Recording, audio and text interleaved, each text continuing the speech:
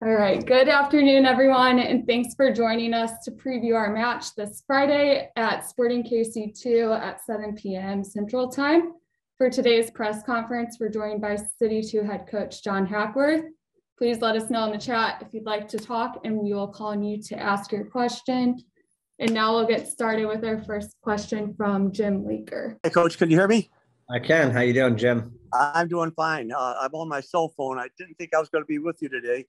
But I just wanted to say congratulations. I mean, that 90 minutes that you played up in Chicago, from me viewing it on my cell phone, maybe the player, all overwhelming, and they were just brilliant, and they just wouldn't give up. I mean, I was very impressed with the whole game.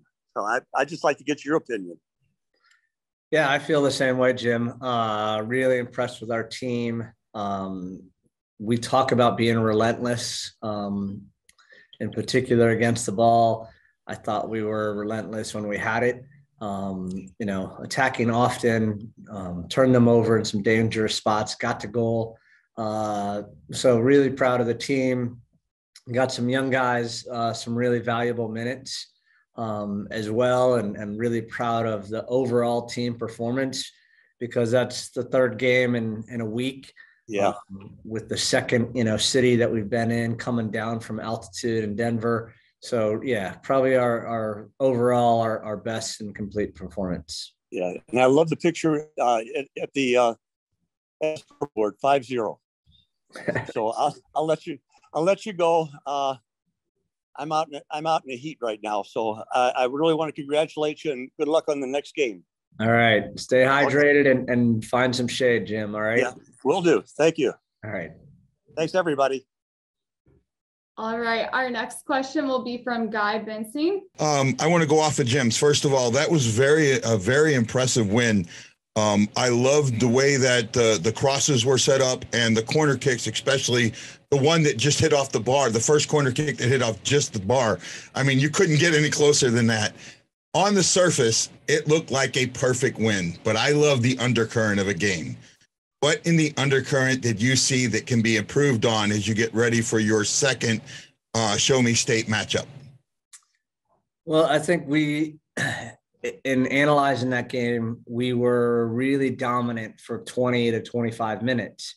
And then we had a period where we kind of backed off and we gave Chicago a lot of time and space. And that, we corrected that at halftime, really pleased with the second half.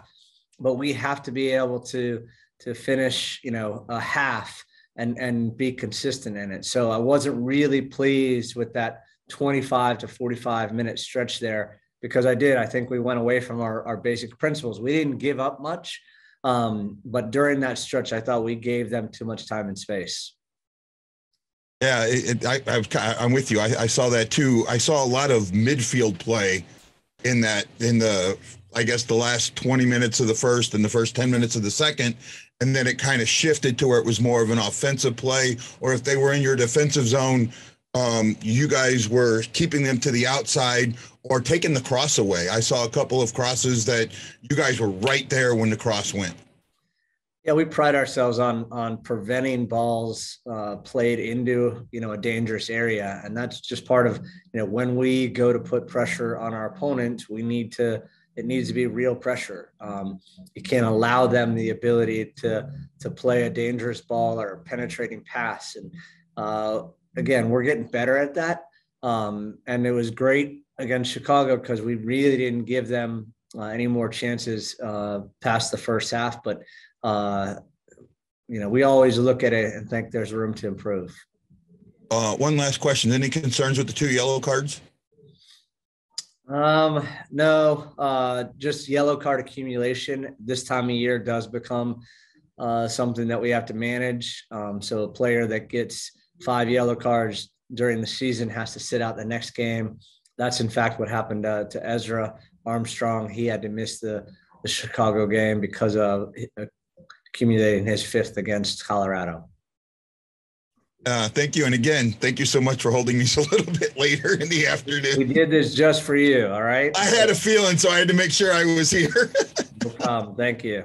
I even changed, you can't see it, but I changed my background. I have the City background now. All right, let's go City. Thanks, Coach. No problem. Thank you. All right, our next question will be from Santiago Beltran. Hi, John. Thinking about Sporting KC2, you already played them this season. So a couple of things, does that help you with game planning, and what can you expect from this Sporting KC2 team? Yeah, anytime you play a team for the second time in a season, both teams have, intimate knowledge of each other. And so when we've looked back at the games, they've improved. They've been on a good streak. They beat Houston 1-0 last Saturday. So we know we're going back to Sporting. The second time we're going a little odd that we're going back to their place twice before they visit us. But we know it's going to be a tough road trip, and we know we're going to get the very best from our opponent. And I think that's been something that has been consistent this year. We've gotten the best out of our opponents. They've changed some things systematically, and we need to just be ready and prepared for all those. But I know Benny Feilhaber and Ike Capara, the two coaches there, are doing an excellent job preparing their players. They've shuffled a lot of first team players in and out of their team. So we expect tomorrow to be a really, tight, very highly contested game. Probably of a little more physical nature. If you watch the first one, it was tough. And that's what these kind of rivalry games should be. So we have to bring our best at the end of the day. And in terms of the 3-game stretch that you guys just went through, how is the team physically? Any injuries or any guys who may not be available for Sporting KC game? Yeah, it definitely took a little toll on us. And right now we do have a couple guys that are banged up, but I'm hopeful that everybody is going to be available for tomorrow. And we'll just have to evaluate, our medical staff is currently working pretty hard to try to get those guys ready. And we just came off the training field, so have a couple guys with some question marks on them. But again, we feel good about our squad. We're deep.